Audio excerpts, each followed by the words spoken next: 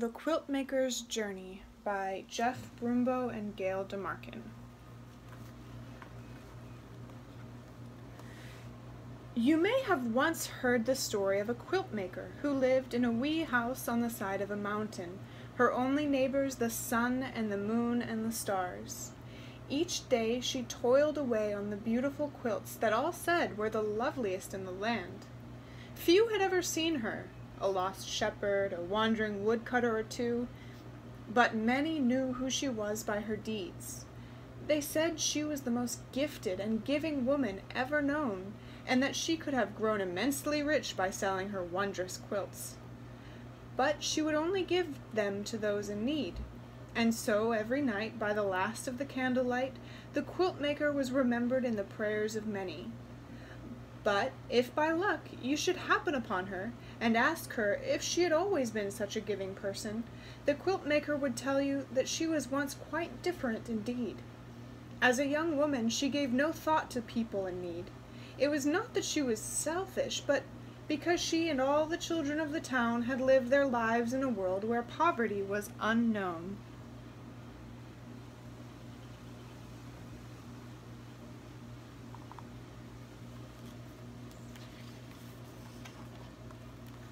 A great stone wall, thick and high, had been built around the town. The children had never seen what was outside, but the town elders warned that there was something terrible out there, something too awful to speak of. They told them to never, ever even think about looking for a way to the other side. And so, for many a night, the young would tremble in their beds, fearful of the creatures they imagined lay waiting just outside the walls.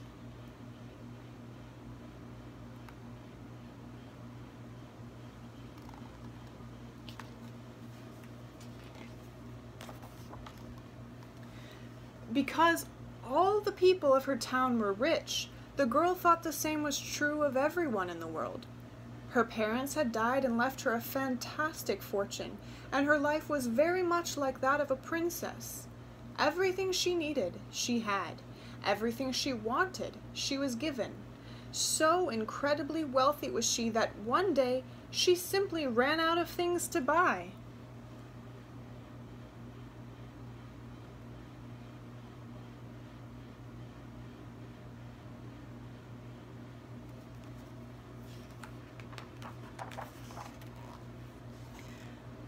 The house where she lived was grand and tall, so tall that it cast a shadow on all the others in the town below.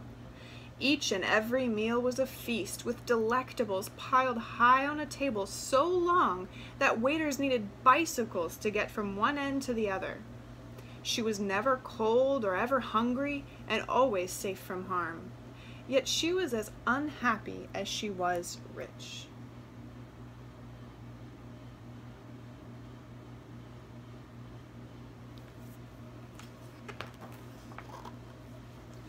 Often she would visit with the seamstress who made her gowns and had taught her how to make pretty little things with cloth and thread. One day, as they sat together in the attic sewing room, the older woman could see that the girl was sad. "What is it that makes your mouth turn down so?" she asked her.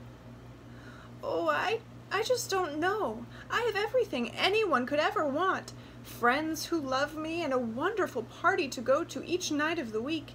Yet even with so much, my heart feels empty. It seems as if there should be something more. I feel that I'm meant to do something important with my life, but I just don't know what it is." "Don't worry," said the seamstress as she hugged her. "You'll find your way." "But how?" "Is it near or far?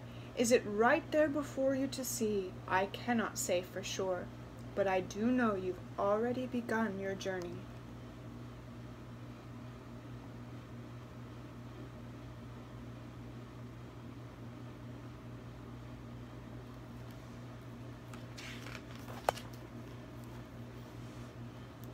Now, ever since she was quite young, the girl had always been known for her bravery.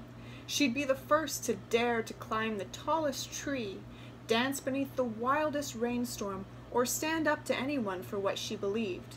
And so, for some time, she had thought about stealing outside the wall to see just what the horrors were that lurked there. She knew the elders would be furious, but her friends would love the stories she brought back. It had always been said by some that far below the town hall there was a secret passageway, and that, if you were bold enough to venture inside, it would lead you to the world beyond the wall. However the stories went, those who had gone in had become lost forever.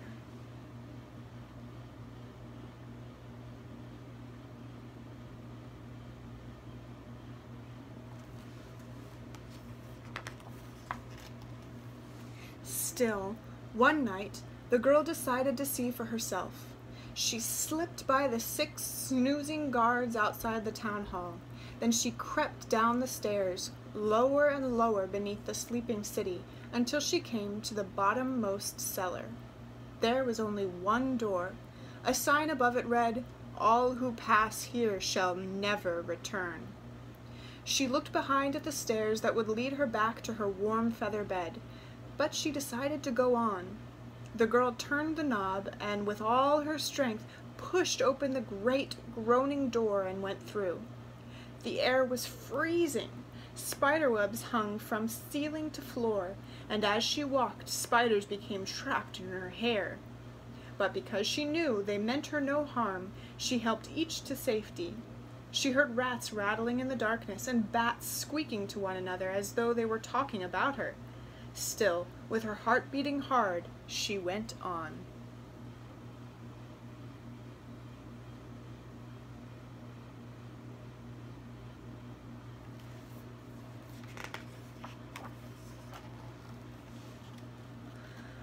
Then she came to a place where the passageway led in several different directions.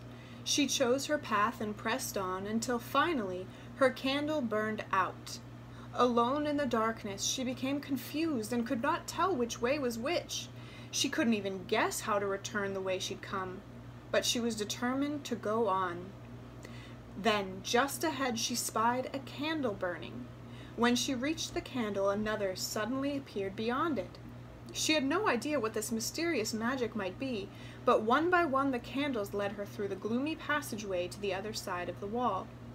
When she finally came out, it was already morning, and what she saw was terrible indeed.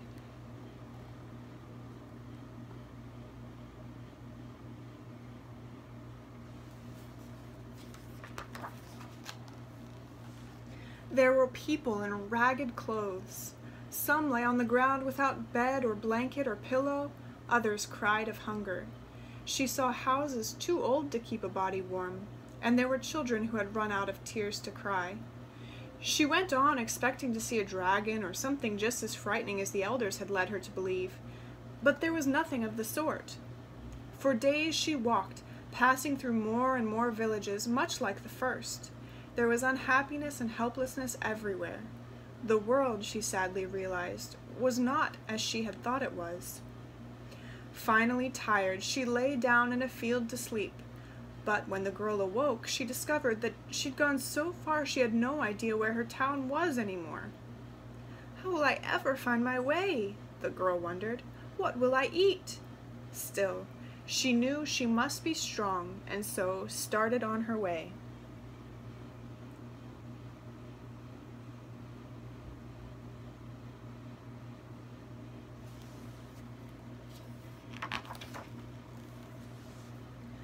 But the girl need not have worried.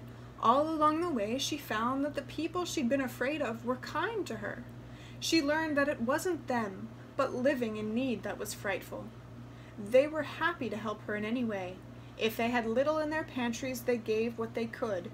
If they had nothing, they gave from their hearts. Over the winding, rising road she traveled. When her fine shoes fell away in scraps, a passing girl asked her where she was going.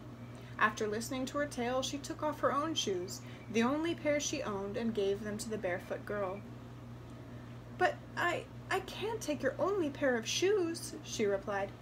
"Oh, please," the ragged girl said with a smile. "I know what it's like to be far from home, I just hope they carry you there all the faster."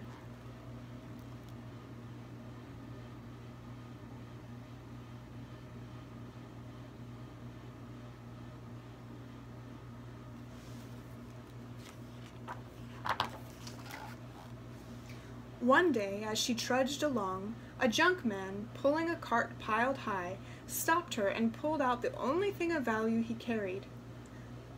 "I have no bread or horse to help you on your journey, but I can give you this rose. When you feel tired or hopeless, its beauty will remind you that wonderful things may arise in the next bend of the road."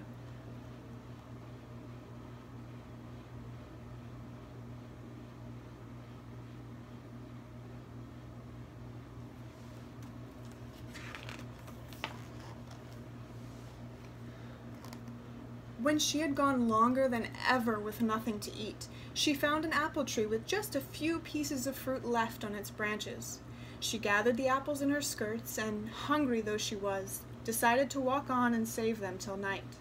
But she'd not gone far when she passed an old woman, sleeping beside the road. Her face was thin and her fingers crooked with age.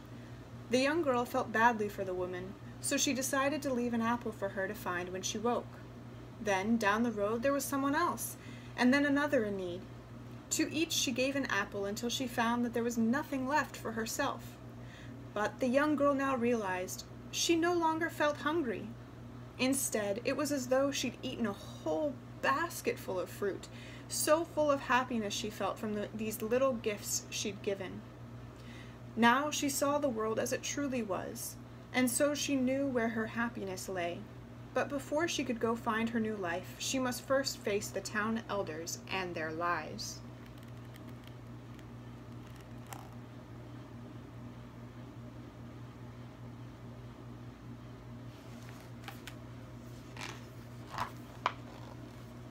She walked for many days. Although it seemed like the town would never appear, at last she saw it before her. It rose glittering and grand into the sky. Her return was the talk of the town, and a majestic celebration was announced for that very day. But before it could begin, the young lady marched straight to the town hall. The elders stood tall and stern before her. She spoke for a long time about all the people who lived outside the town, near and far, who needed their help.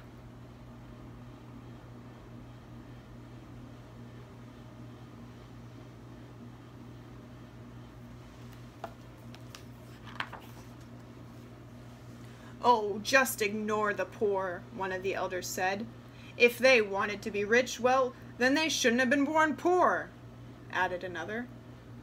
"Now, my dear," said a third, "you should know that if you don't look at those people, then you don't have to think about them. That's why we built the wall around us in the first place." "Well," she said, "I can never be happy here with so much, when there are so many in the world with so little." The young lady then told them that she had decided to leave the town so she could help these people. A clamor arose among the elders. No one had ever dared leave the town before. At last one spoke. "If you go," he said, "know this. You shall lose all that you own and never be allowed to return. You will be banished with nothing."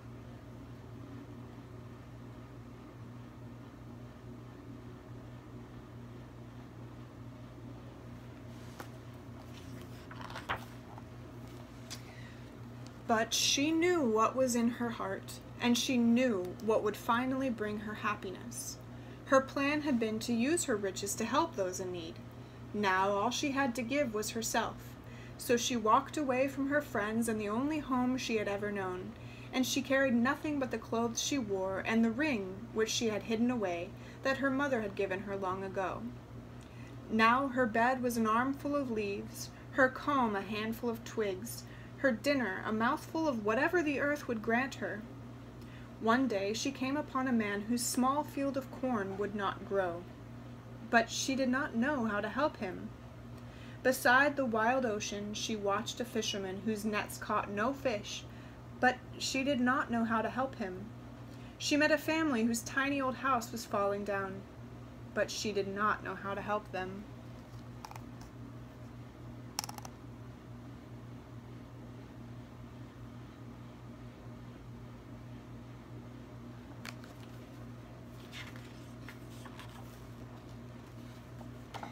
She wandered on, wondering what gift, if any, was hers to give. Then early one dawn, as she neared another strange town, she saw a single candle burning in the distance. She followed its light over field and forest, and eventually discovered a mother and son huddled in a doorway, shivering in their sleep. The young lady would have liked to cover them with something warm, but she had neither blanket nor coat. And then at last, she knew what she could do.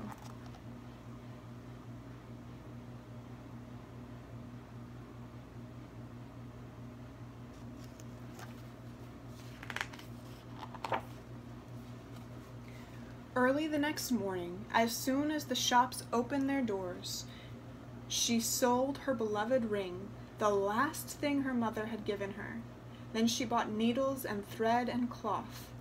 Looking for just the right place to work, a great mountain drew her up upon its shoulders. The aspen's leaves had fallen and dressed the forest in gold. The girl followed a path made by deer and was brought to a meadow near the top of the mountain. Here the trees gently swayed and waved a welcome in the wind.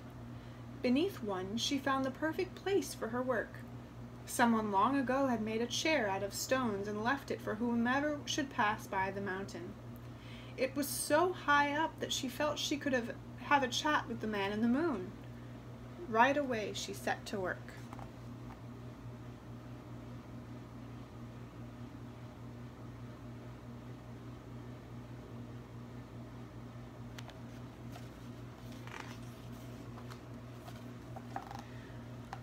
Now, the seamstress had taught her to make lots of pretty things, little pillows and handkerchiefs and such. But the young lady had decided to make a quilt for the mother and son. It had to be one, most certainly, that was very warm. But it had to be something else as well, and this was very important. It must be beautiful, so beautiful that the quilt would make the two feel loved. Not forgotten, if only for just a moment. The young lady was afraid that she wouldn't be able to make the quilt she'd seen in her dream, but as she worked and time passed, it seemed as though something magical had touched her. The sun had never seemed warmer, or the sky bluer. Her hands, awkward at first for lack of practice, soon flew like young darting sparrows, and all the while she felt as though invisible angels guided her eye and her needle. In this way, the quilt slowly came to be.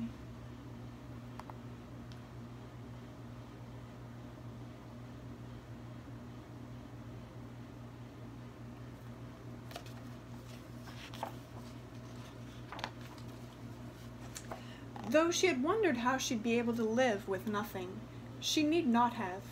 One morning, as she bent over her work, a grandfather squirrel surprised her with a gift of nuts. A wild but mild boar brought carrots that it had gathered especially for her.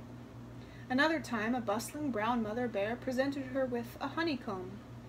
Then a duck arrived with her 5 well-behaved ducklings, all waddling along in a row, quack, quack, quacking their hellos.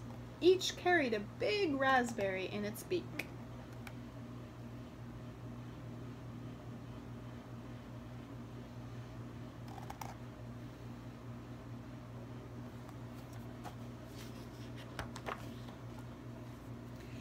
And if rain should threaten, a flock of birds of every known kind would gather above the tree where she worked. Together they would spread their wings like a great, chattering umbrella above her.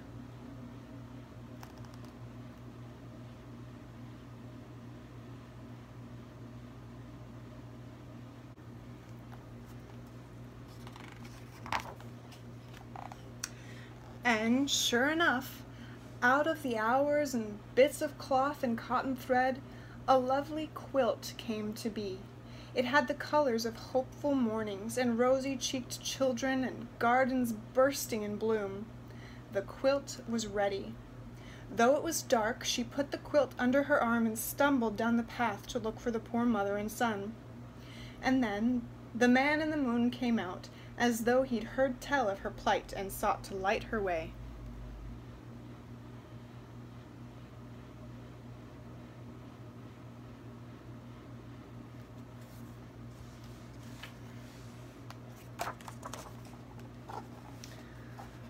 The Quiltmaker found the two asleep in each other's arms. So as not to wake them, she carefully wrapped her gift tight and right around them. When they began to stir, the Quiltmaker quickly hid. Both mother and son woke with a start, and then cried with delight at so marvelous a gift. They looked all about to see who had given them such a fine thing, but there was no one. And so, in time, they wearily closed their eyes and then slept, now warm, now hopeful, beneath their new quilt.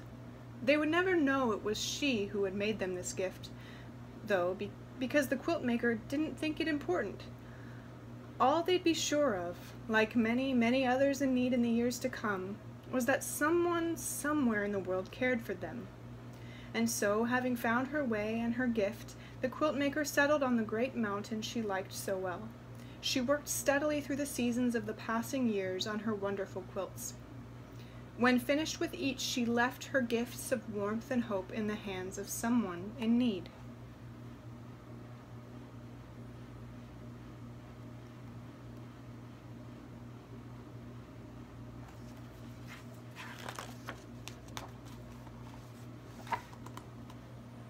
Now, after hearing the Quiltmaker's tale, you still might look at her tiny house and her faded clothes and feel sad for her, but her quick smile and knowing eyes would tell you that you must not have heard her story well, because she might have had little, but she had everything she'd ever need to be happy.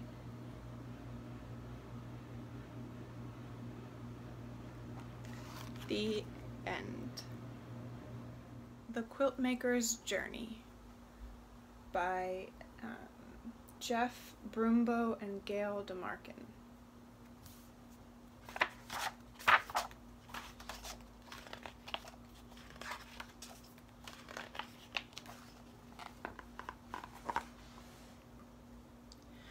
You may have once heard the story of a quiltmaker who lived in a wee house on the side of a mountain. Her only neighbors the sun and the moon and the stars. Each day she toiled away on the beautiful quilts that all said were the loveliest in the land. Few had ever seen her, a lost shepherd, a wandering woodcutter or two, but many knew who she was by her deeds.